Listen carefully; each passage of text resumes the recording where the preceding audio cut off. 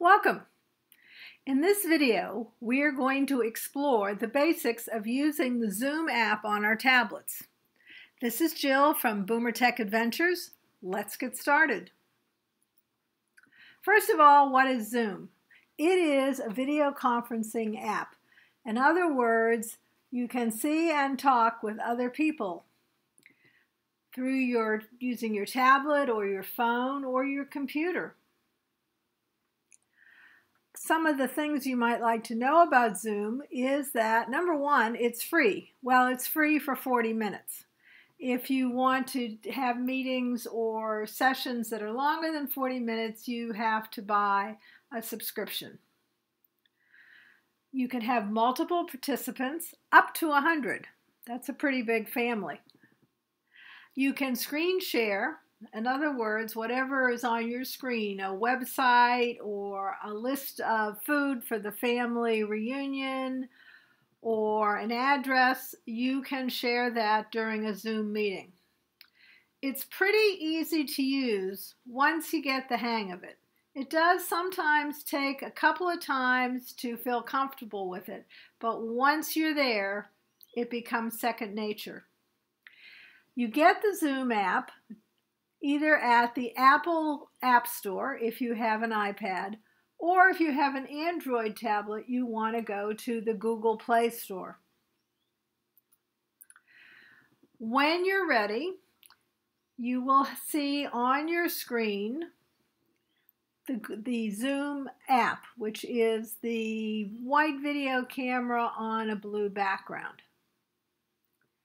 If you're going to start your own meeting, you're going to tap on that. Now, the first time you open the app, you will be asked to set up an account, and you have to have a username and a password. And we encourage you to write it down somewhere because you may use Zoom tomorrow and not use it again for 3 or 4 weeks. And we all know we have too many passwords to remember. So write it down somewhere safe. And then it will ask you to sign in. Once you sign in, you will see this screen. And you would come here if you were going to start the new meeting. And you would tap on New Meeting. Most of us, though, receive an invitation via email or through a text to join a meeting already going on. And so something like this would come to you, and you simply have to tap where it says Join Zoom Meeting, and there's that long URL. You just simply have to tap, and that will take you right to the meeting. As you are entering the meeting, you may see a dialog box that looks like this. So you want to make sure that your video is on, that the button is green. Don't worry about the PMI, just make sure your video is on. And you may also see next a dialog box that looks like this, and you want to tap on Call Using Internet Audio. Where it says dial in, one can always phone into a Zoom meeting, but right now we're talking about using our tablet. So you're going to tap on Call Using Internet Audio. What happens when you open up is you should see a screen with one or more people who are already in the meeting. This is Ed from BoomerTech Adventures. Now, what I want to mention is, at least on my tablet, which is an iPad, when I first open up, there are no options showing. They are usually hidden until you tap in the right place. That place varies by brand of the device. So, for example, on my iPad, I tap at the top of the screen. If I had an Android, I would find the options at the bottom of the screen, and that's where I would tap. So here you see what my screen, what my iPad looks like with all the options across the top. And like I said, an Android, you should find them down at the bottom. You will notice that the red arrow is pointing to a little icon with a person in it, and it says switch to active speaker. That would be where, let me go back, the person who is speaking would have the main part of the screen and other people would be down in the corner. But if I switch to what is called gallery format, or the gallery view, which is what I have right now on the screen, is everybody has their own little box. They're all the same. And this is really nice when you are talking with 4 or 5 people. You can see everybody at once. And you can tell that I was talking because it's outlined in green. In the next screen, we're going to go over what some of the options are.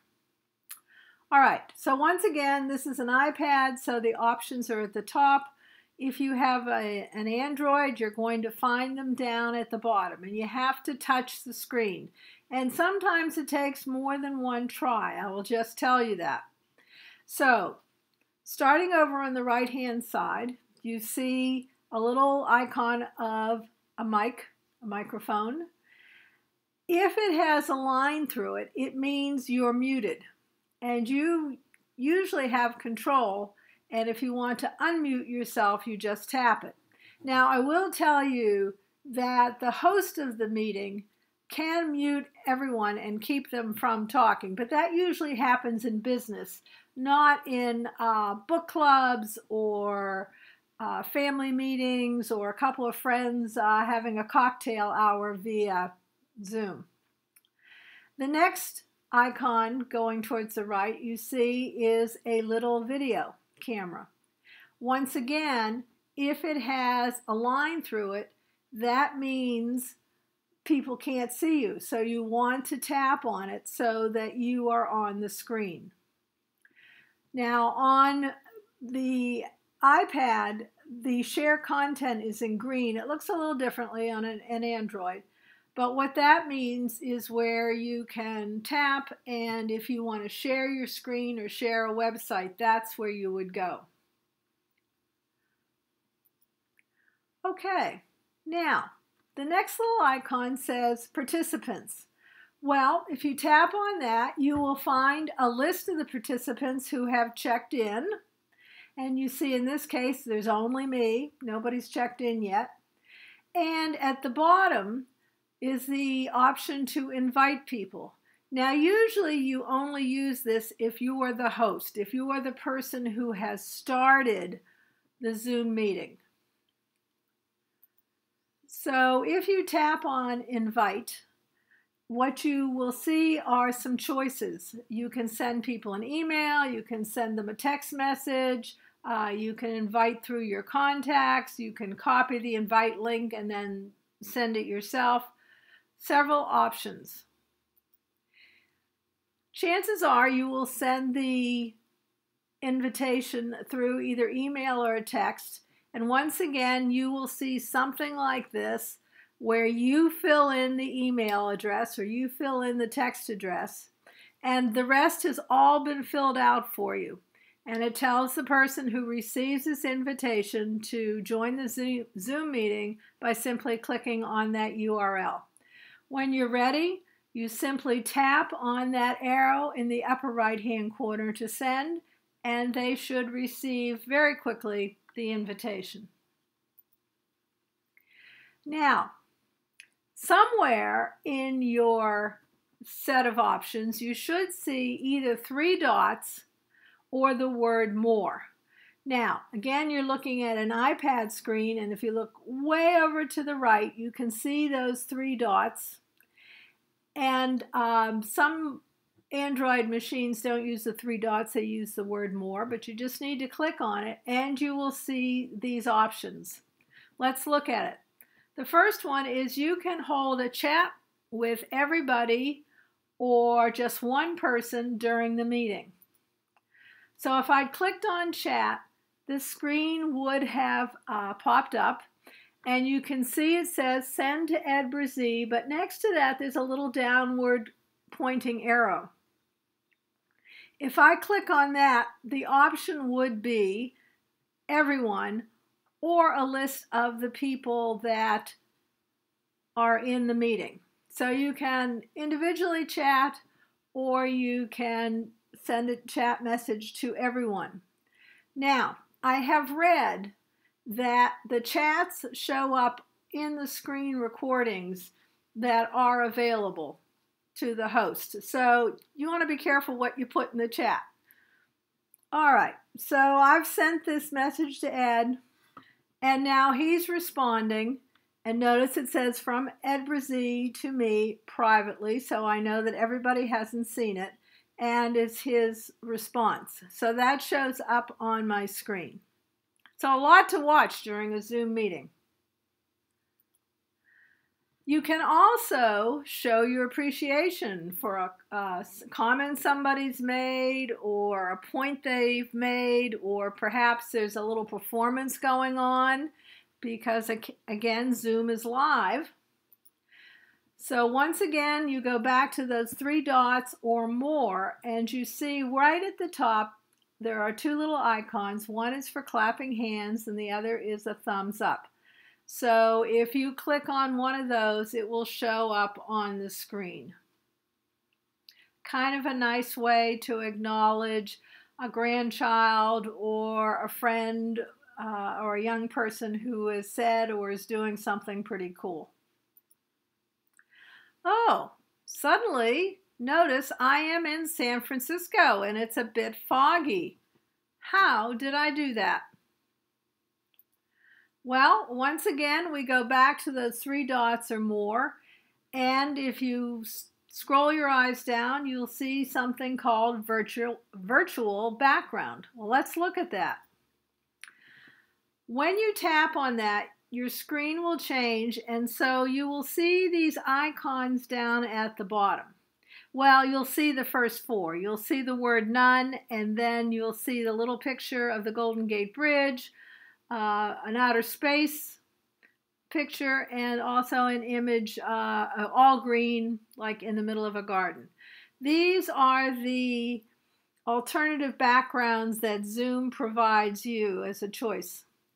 However, if you tap the plus sign way over at the right, you get to choose other backgrounds, and you can take a picture. You can use photos from your Photos app. You can use a website as a background. You have choices. And you can see with the blue underline some of the choices I have. So what I would do is I would tap on the picture I wanted for the background, and then I would go up to the upper right-hand corner and I'd tap the X when I'm done. Up. Now I'm in Zimbabwe with my friend Al the giraffe. So again, the alternative backgrounds are fun to play with. Keeps everything light, and but it also gives you a chance to show off some of your photos, or perhaps show people where you have been recently that they might like to see. Well, what if you want to just go back to the standard background of wherever you are? So once again, you go back to the three dots or more, and you tap again on virtual background. And this time you're going to tap none, which is way over on the left. And then when you're done, you would tap the X and you will be back to the usual background. Now those are most of the basic commands or the basic options in Zoom. When you're ready to leave the Zoom meeting, you're going to look for the red button. And again, in the iPad, it's in the upper left-hand corner. It will be, I believe, in the lower right-hand corner on the Android. The thing about Androids, each company can change things a little bit. So if I make one comment about what it's like on a Samsung Android, it might be different on a Motorola or a Tracer. So you have to be adventuresome and not be afraid to tap your screen to find what you're looking for.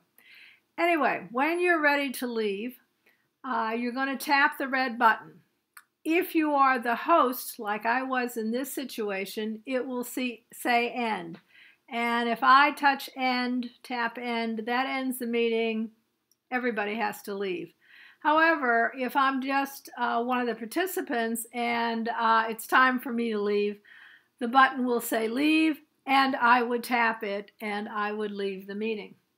Now, if that meeting is still going on in a half hour and I want to rejoin it, I can. All I need to do is either retap the invitation I got through the email or text, or I could join the meeting in progress. So there are a couple things I'd really like you to remember. Remember that the screen appearance varies on different devices. So I Zoom with my sister. She has an Android. I have an iPad. And the first time we Zoomed together, things were not obvious to her because, of course, most of the commands were hidden. So I'd say, well, tap up at the top and see what happens. Well, nothing, because she needed to tap at the bottom because she had an Android. So just remember, if you're working with somebody through distance conferencing, that if they have a different device than yours, some of the options will be in different places. And again, speaking of those options, most of the time they're not visible unless you tap them. Sometimes they're a little hard to find, or you don't have the tap quite right. So you don't be afraid to play and keep tapping and pressing a little harder, and you should find them. You want to look first for the microphone and the video camera icons. These are the most important because these are the ones that allow people to hear you and see you. And one last thing, Zoom can be tiring. Try not to do too many in one day. They can be exhausting trying to watch the video, listen to what people say, and participate. Thank you for watching this video. We at BoomerTech Adventures hope this video has been helpful. We invite you to visit our website, like us on Facebook, and subscribe to our YouTube channel. Thanks for stopping by.